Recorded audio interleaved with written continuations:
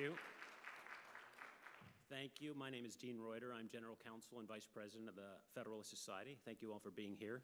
And a special welcome to those of you joining us on our live stream or on C-SPAN. Welcome back, or welcome to the Federalist Society's first annual Legislative Branch Review Conference. A quick housekeeping note. Recordings of the entire conference are, even those parts that haven't been live streamed or on C-SPAN, are available on the Federalist Society's website. So if you like what you see here, please visit our website, learn more about the Article 1 initiative, and watch the rest of the conference. That aside, it is my honor to introduce the speaker for today's afternoon address, Senator Lindsey Graham. I'm going to be very brief in the interest of time. Senator Graham has represented South Carolina in the U.S. Senate since 2002.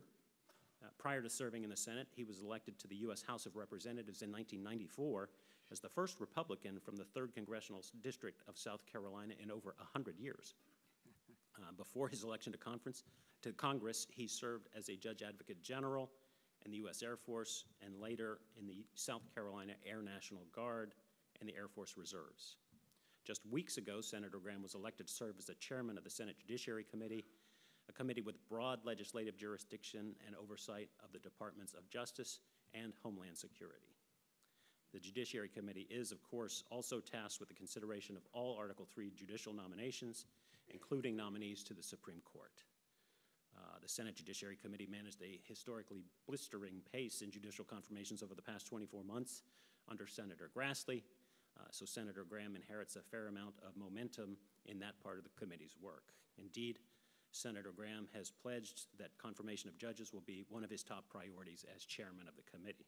So I'm very excited to hear his thoughts today at our Legislative Branch Review Conference about whether the Senate and Congress are hitting the mark, what they might do differently or better, and what the road forward looks like. So with that, please join me in welcoming Senator Lindsey Graham. Thank you all. Thank you. Please, thank you. I'm sorry I'm late. I was talking to the Turkish president about Syria, so this is a complicated world we live in. Thank you for the kind introduction. How do you get to be chairman? You live long enough and you keep getting reelected. It's not a merit-based deal, but I'll try to do the best I can. I want to acknowledge Senator Grassley's tenure as chairman. I thought he did a very good job. The committee worked pretty well, had some bumps in the road. And let's just get right into it. You know, what do I see happening on the committee? Judges, more judges, and hopefully some legislative breakthroughs on things that we need to do as a country. About picking judges.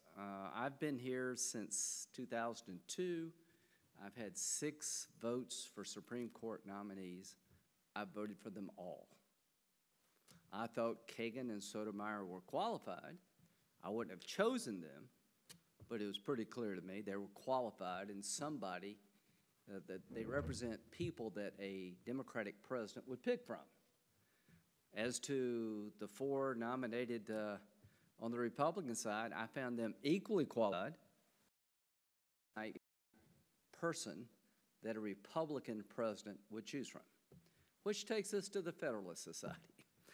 You're organized around the idea of constitutional principles that I share, and it should not be news that when a Republican president wins, that you would be the type people they would talk to about who would be a good person from our philosophy point of view.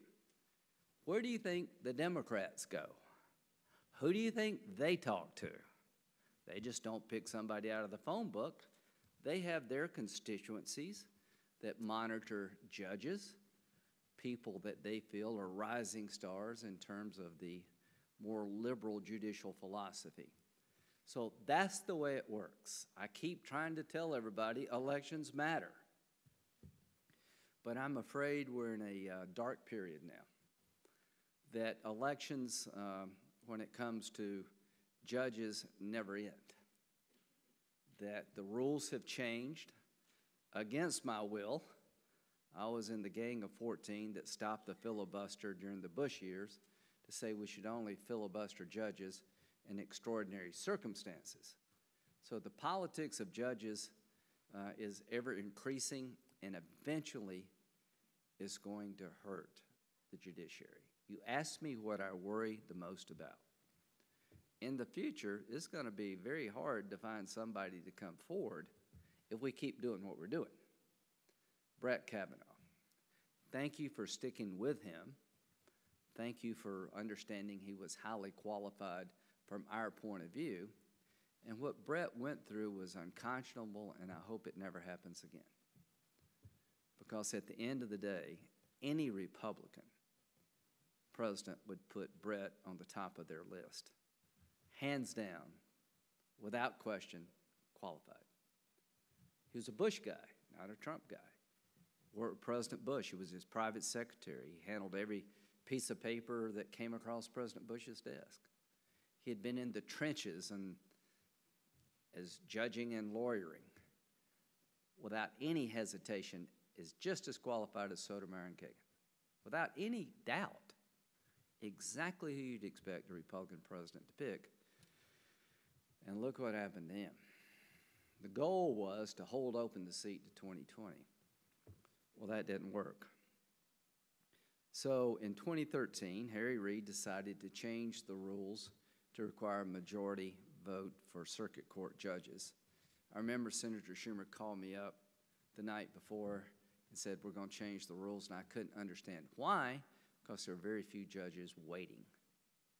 Well, it was a power grab, and it's over time going to change the judiciary. And I worry a lot about what's coming. If you don't have to reach across the aisle to get any votes, judges are going to be just more ideological than they would be otherwise. So it's incumbent upon us to make sure that when we put somebody forward, they really do represent the rule of law from a constitutionally conservative point of view, not some ideologue with an agenda. That's what I like about you. You don't want that ideologue, right or left. So it's going to put pressure on all of us within our parties to make sure that we do the vetting and we put somebody who represents our philosophy forward but does understand the role of a judge and the rule of law. So we're going to do 41, I think, tomorrow that are holdovers. We're going to have more hearings and more votes, and all we need is a majority. I'm hoping that one day, somehow, one of these high-profile nominees will get some votes from the other side. If Bill Barr can't find a vote from the Democratic side, I don't know who can. So we are where we are, and there's no use blaming anybody. Let's just press on and try to make the best of it. The rule of law means to me that you don't have to have a militia to get your way. Most places in the Mideast that have a hard time moving forward have a big problem. Nobody trusts the cops. Nobody trusts the judges. They act in a very limited way, and most people feel the only way you can represent your interests is through armed groups. Imagine what America would be like if we did not trust the courtroom. We may not like the outcome, but look at Bush v. Gore. A split decision in the Supreme Court, and power was transferred peacefully. That is worth protecting. So what am I going to do as Judiciary Chairman? I'm going to make sure that we can appoint as many well-qualified conservatives on Trump's watch as possible, and the key is well-qualified. I will not let the ABA veto what happens, but I do care about what they think. When it comes to judges, younger is better than older. When it comes to judges, well-qualified is better than not well-qualified. I have been a lawyer most of my adult life, and in every state, there are people we can find that are well-qualified and that can serve for a while. Pay. If you're in your 40s, early 50s, doing pretty well in the private sector, we ask you to leave that practice with a couple of kids going to college or about to go to college. We got to think about pay. Used to be, that 2 out of 3 judicial nominees came from the private sector, and 1 in 3 came from the public sector. The French model is pretty much, it's a career path to be a judge. Very few people come from the private sector, and there are great government lawyers out there. But the strength of our judiciary over time has been, in my view, the best and brightest in the private sector will leave the private sector to serve publicly, to be a judge. Pay does matter. So I've been talking to Justice Roberts, I'm going to talk to Senator Feinstein, to make sure that we have a package of pay and benefits that will allow people to make the transition from the private sector to the public sector, expecting some sacrifice, but it's got to be financially doable. The rule of law is worth investing in. When you look at all the money we spend on judges, on prosecutors, on public defenders, the entire ball of wax is probably less than 1% of the entire budget. We need to think about access to justice. We need to make sure that there are prosecutors out there in sufficient numbers, that there are immigration judges in sufficient numbers to make sure the rule of law works, that public defenders are there in sufficient numbers and quality to make people believe they're going to get a fair shake regardless of their income. I like my job as a United States Senator. I love the law. It's the one thing we have going for us that over time makes us really different. Buying into this idea, it's not where you come from, it's not how much you make, it's not the group you belong to that determines your fate, but the quality of the evidence. And all of these presumptions over the last 200 years have served us well. So what do I want to do? I want to populate the judiciary with well-qualified conservative judges in a reasonable manner. I want to make sure that those who go into this profession are compensated in a fashion they're enticed to do so in the future. Legislatively, I want to deal with the social media behemoth on privacy, on content, on how you protect these platforms from being hijacked by foreign governments and terrorists. This is a completely new area of life. All these social media outlets have enriched our lives, but they're also created problems. I do want to take another shot at a broken immigration system. What do I worry about the most? Syria, yes, but a cyber attack more than anything else. We don't have the infrastructure we need in place to protect our critical infrastructure from what I think is an inevitable attack.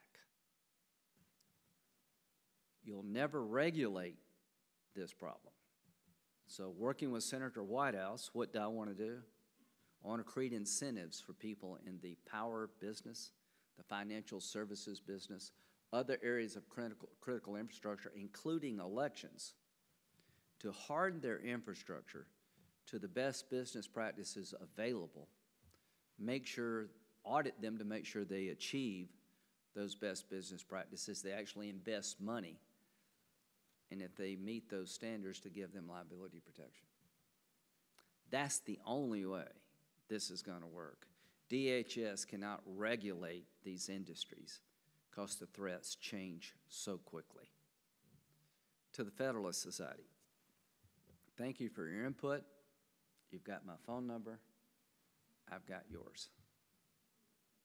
But we need to be thinking about protecting and preserving the rule of law, not just our people versus theirs. What I've seen in the last couple of years really, really bothers me.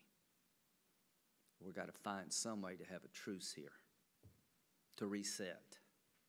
Because if we don't, I really do worry about the quality of an independent judiciary. In my business, it's all about loud. 50 plus 1. No matter how you get there, as long as you get there.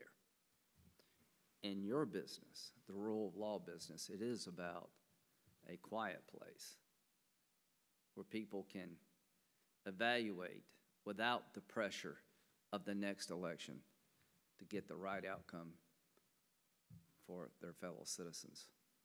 So what will I do as Judiciary Chairman? I'm going to do everything I can to solve the problems that face our country in new and novel ways, but dedicate my time to preserving the rule of law, protecting those who will come forward to serve, paying them adequately, and ensuring that we get the best and the brightest.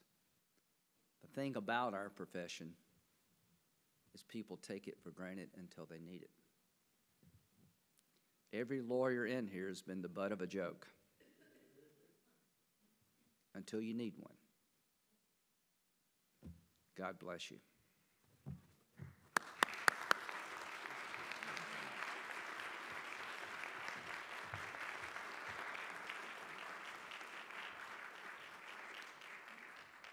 Thank you, Senator Graham. We are going to continue with our next panel without a break. If we could call the panelists forward, please.